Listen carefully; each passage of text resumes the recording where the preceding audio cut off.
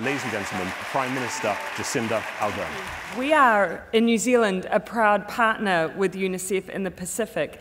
And I know that not just from reports that I have read, but from what I have seen myself. We are incredibly lucky to come from a country where children can be children. We are free from war and the devastation that comes from long-term political instability. We have a beautiful environment, universal healthcare, and a world-class education system that encourages play.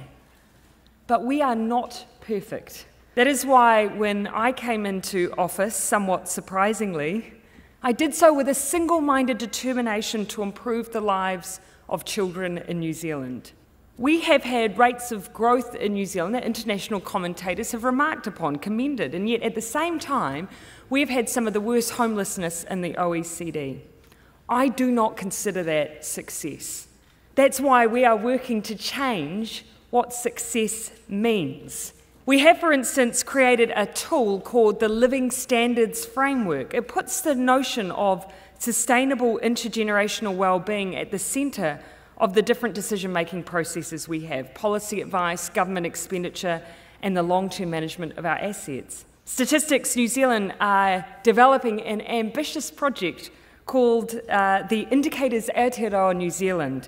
It creates a comprehensive set of indicators across the current and future well-being of New Zealand as it looks at economic, cultural, social and environmental measures. Now, taken together, that is how we will measure the success and implementation of the SDGs.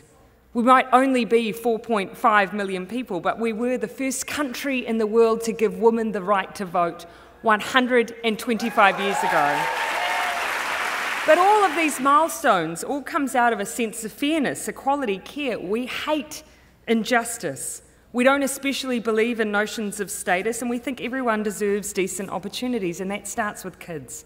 We recently went out and surveyed children around what they wanted if we were to establish a strategy as a government. And their response was really stark for me.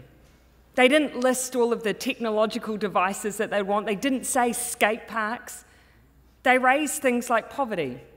They raised wanting to spend more time with their parents and their family. They raised issues around poverty for other children. They looked beyond themselves, and that's what we should do as leaders and as a government too. Currently in New Zealand, Parliament is considering a piece of law that, when passed, will require us to set targets to reduce child poverty and report every single budget on how we have done.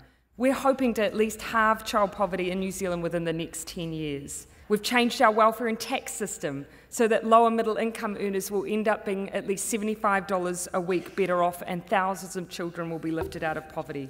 We've extended paid parental leave from 18 weeks to 26 weeks to allow kids time to bond with their families. We've set a goal that everyone should have a warm, dry, affordable home, and kicked off a major house building program called Kiwi Build to help make that a reality, alongside minimum standards for rentals so that children don't get sick or die from respiratory illness. We've made it free for any child under 14 to see the doctor.